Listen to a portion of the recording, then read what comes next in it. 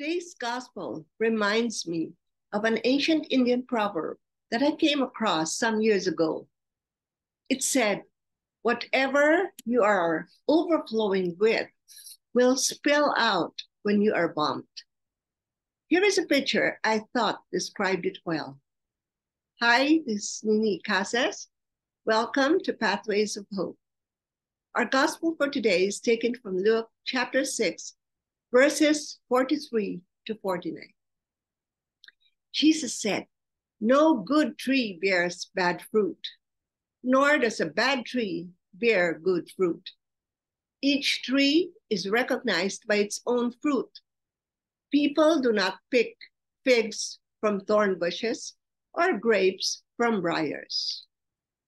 No good tree bears bad fruit, nor does a bad tree bear good fruit." In other words, it is the good tree that bears good fruit. First, the tree is good, then it bears good fruit. Jesus continues, "A good man brings good things out of the good stored up in his heart, and an evil man brings evil things out of the evil stored up in his heart. For the mouth speaks what the heart is full of." So whatever a man does, whatever he says, is the fruit of his heart. When his heart is full of love, he does good works because of the goodness in his heart. He searches scriptures, he's nourished by it, and he lives according to the faith that he professes. But when a man's mind and heart is worldly and corrupt, such is his life too, a chase after fame, fortune, and pleasure. American Heritage Dictionary defines heart as the repository of one's deepest and sincerest beliefs and feelings. It is the central, most essential, and innermost part of something, our entire being, for that matter. Proverbs 4:23 says, "Above all else, guard your heart, for everything you do flows from it." I love that verse. When I came across this scripture verse, I made it my only New Year's resolution for an entire year. I realized it was so important to guard our hearts. Everything flows from it. I think it can even be a lifetime resolution for all of us. The second part of today's gospel reads, "Why do you call me Lord, Lord, and do not do what I say?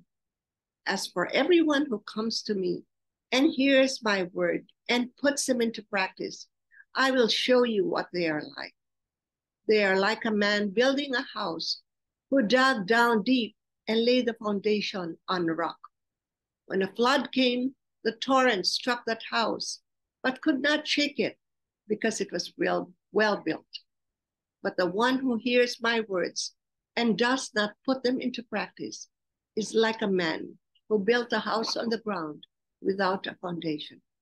The moment the torrent struck that house, it collapsed, and its destruction was complete." I wondered why the continuation of the gospel was about the importance of the firm foundation of a house, when earlier it was talking about good fruit and bad fruit. And I realized that they had a connection. Our fruitfulness depends upon our rootedness in Christ. He is our firm foundation. He is our master, our ruler, our Lord. We hear his word, we store it in our hearts, and we reflect it in our lives. My brothers and sisters, from Isaiah 37:31, take root downward, and you will bear fruit upward.